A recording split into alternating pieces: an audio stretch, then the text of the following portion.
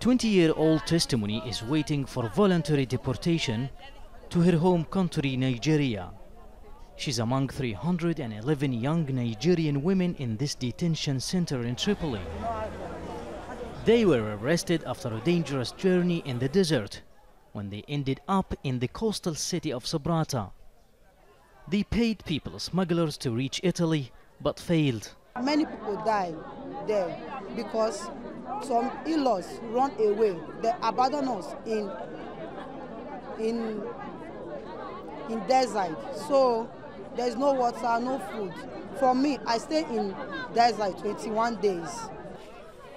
Around 900 migrants from African and Arab countries were recently rescued by security forces and brought here.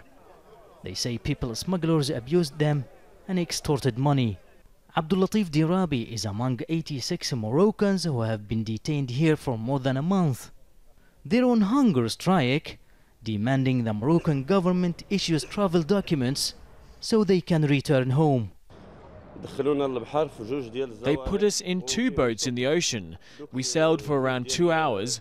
We were humiliated, and the boats were so bad that water leaked inside. We tried to get the water out so that it wouldn't capsize. Had it not been for God's mercy, we would have died. The International Organization for Migration takes care of migrants' deportation with their consent, but it takes a long time in many cases. We have African nationals from Cote d'Ivoire and Sierra Leone who have no embassies here in Tripoli. That's why their nationals have to stay here for a long period before they're voluntarily deported back to their home countries. With the Italian Navy patrolling Libyan territorial waters, the number of migrants in the Mediterranean decreased dramatically during the last few months.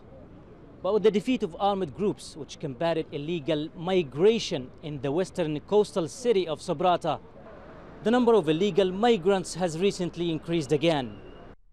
The Italian government agreed to a request from the head of Libya's UN-backed Government of National Accord to train and equip Libya's Coast Guard. But with Libya divided and in chaos, it is expected to remain the most popular transit route for migrants to reach Europe from North Africa. Mahmoud Abdelwahed, Al Jazeera, Tripoli.